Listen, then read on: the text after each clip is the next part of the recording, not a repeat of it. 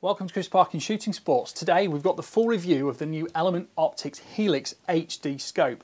This is now an 8x erector tube with 2 to 16x magnification, 50mm objective lens and a 30mm tube. I've been using this scope for a couple of weeks and I have to say I can significantly notice the differences between this and the previous Helix versions, and I'm going to give you some of the details as to why.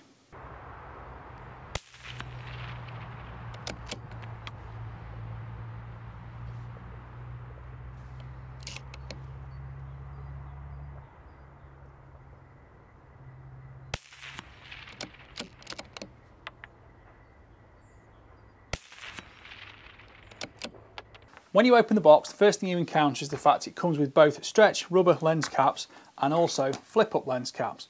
These lens caps are easy to take on or off if you need to, and at the back end we've got a fast focus eyepiece that makes sure you've got a crystal clear reticle picture.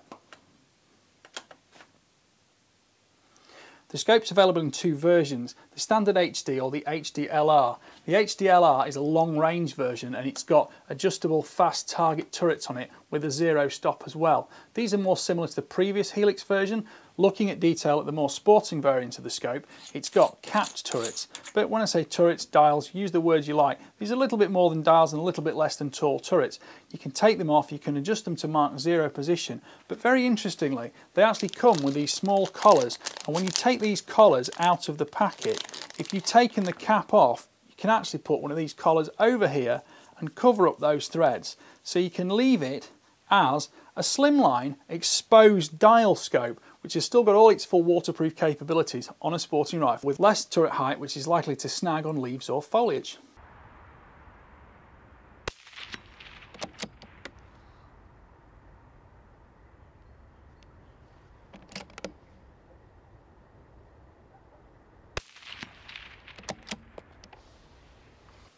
Parallax control on the left side goes from 10 metres to infinity, so you can use this scope on any rifle type, from a rimfire to an air rifle all the way up to a centerfire. There's a significant amount, 100mm of eye relief, so you've no trouble with recoil control on the larger centerfires. And again, because of the fact it's got that 10mm minimum parallax distance, it's going to suit an air rifle too.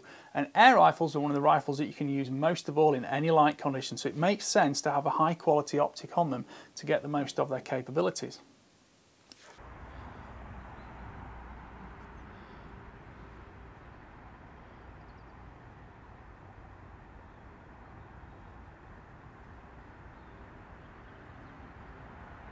The previous Helix didn't have illumination.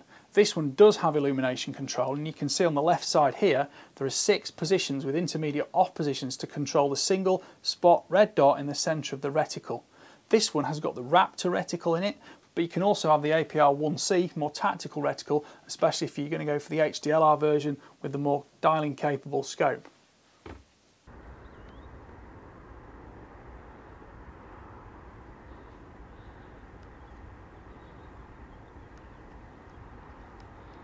Two times magnification means you've got lots of field of view, so you can pick up quarry, track quarry when it's moving, and you're more likely to be able to see quarry when it reacts to a shot.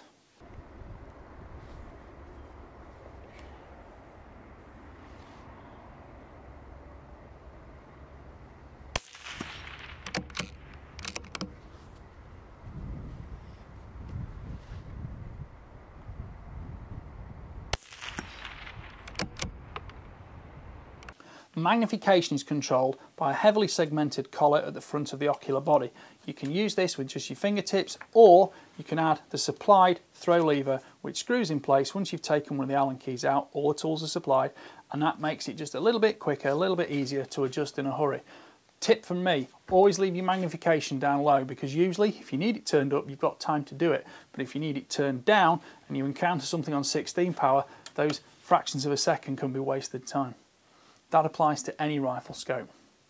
30mm tube means you've got lots of scope mounting options, and on the right side the windage control is identical to the elevation control. You can also put one of the small rings on to cover up the threads if you want to leave the cap in your tool bag. Other items supplied, you get the Allen keys for changing the throw lever, you get an Element Optics sticker, there's also a nice cleaning cloth.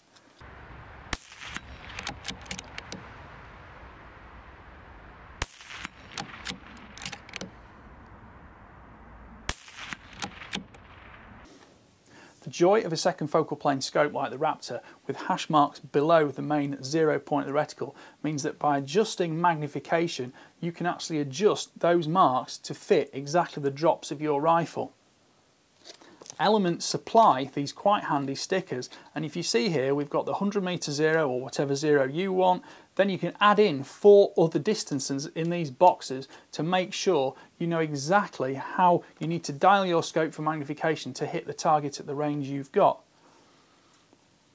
Enter your 0 distance and also write down the magnification you set it on, because of course if you vary that magnification on a hunt you need to know where you can go back to. So for example, if you've set your reticle up on 6 power, make sure it's on 6 power. If you set it up on 12 power, make sure it's on 12 power before you take your shot, because your shot will then match these dimensions. Once those are all set up, put them on the inside of your lens cap, close your lens cap up, and of course you flip that open and you can see that. But if you want, put it on the inside of the lens cap, so when it's down, you will also know what it is. Then you flick it open and it's totally out of your way. You can refer to it then anytime you like, whether you want to have it available all the time or just when you're about to shoot. Magnification is 2 to 16 times, tube diameter is 30mm, objective lens diameter is 50mm. The exit pupil goes from 8.5 to 3.1mm between 2 and 16 times magnification. Eye relief is 101.6mm, which is 4 inches. The reticle itself is crisp, it's sharp, the fast focus eyepiece gives you a great picture, and now with the illumination control on the side, you've got that ability to add that immediate centre point of aim. And if you are, for example, in a situation with driven game, keep the scope down at 2 power, put the illuminated reticle on nice and crisp, and you've got an immediate aim point with massive field of view. And with the parallax set on about 50 metres, 75 metres, you are not going to have a problem with an image that's out of focus and not being able to see or aim precisely on your quarry. The flip side of that is, if you do miss or the quarry's further out, you can zoom up, you can change your parallax, you can make adjustments to your aim point, and then you can make precision shots as well. So the scope is very, very versatile for a hunting scenario. Field of view metric dimensions is 20.2 metres to 2.51 metres at 100 metres. The click values are 10th milliradian, which is 1 centimetre at 100 metres. If you were to move to the THLR setup, you've got those larger fast dialing turrets. They work exactly the same as the previous Element scopes I've shown you before, and there's plenty of videos on my channel using those, so please take a look at some of those videos. Look in the description down below, or I might put some cards on screen so you can see those. Overall length is 340mm or 13.4 inches. Overall weight is 728 grams or 25.6 ounces. I've used this on targets where I've shot some very, very tight precision groups using air rifles. I've also used it on 2.2 rimfire, I've used it on an FAC air rifle, and I've also used it on this 17 HMR. One of the things about 17 HMR is it's a 4.5mm bullet. It leaves a bullet hole that's probably less than 4.5mm in a piece of paper. So being able to see those on the paper at distance is a real sign of how good the resolution is on the optic. I can see 100-metre bullet holes in white paper with this scope. I was impressed by that. It's a step beyond the previous Helix. The Raptor reticle itself, with a precise red dot in the centre, doesn't bloom out, it doesn't wash into you, it doesn't disturb you at all. There's still plenty of space around the reticle so you can see bullet splash or quarry movement.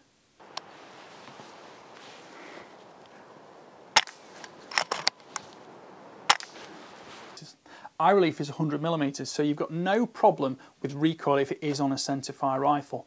Most importantly, the eye box is still quite versatile, and you can pick the rifle up very quickly, put your head in position, and you've got great sight picture. High magnification scopes are great in some environments, but actually low magnification scopes are usually quicker, faster, simpler and easier to use, and providing they've got that crystal clear clarity and resolution, you don't notice so much that you haven't got high magnification. High magnification was something that came in 15 or 20 years ago when it was possible in cheaper optics, because they thought if we can make the image bigger, it makes it look more precise. Whereas the European optics at higher standards stayed with lower magnification but had a much sharper picture quality. It meant you could have those very fine etched reticles still giving you a crisp picture to aim precisely with. Optics made in the rest of the world now have caught up with that. The glass quality has caught up massively. The coatings, the lens grinding, everything is done to a much higher standard, and you get a beautiful flat field of view in this scope from edge to edge. There are no vignettes. The eye box and exit pupil are both round, and it's very comfortable through recoil on any rifle, or differences in changes in position and movement that you can never struggle to find that crisp circular scope picture.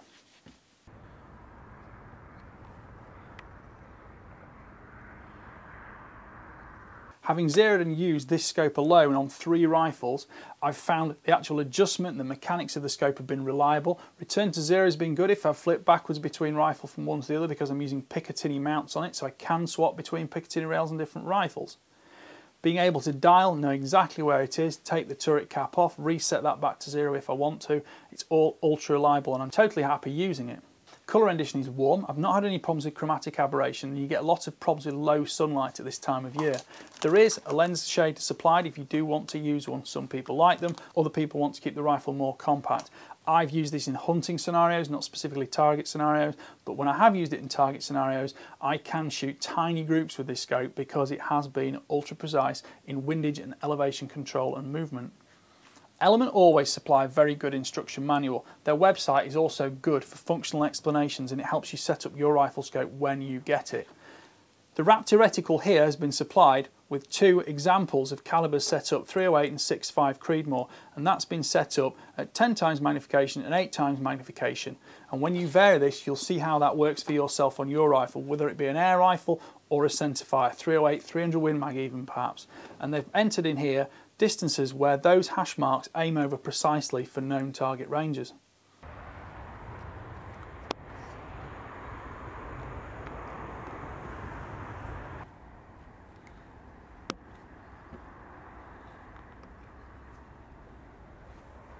The scope is durable and assured by Element Optics' own Platinum lifetime warranty. The scope is very capable for long range as well, because on this metric version there's 29 milliradians of vertical travel for long range capability. That equates to about 100 minutes of angle if that's your preferred dimension.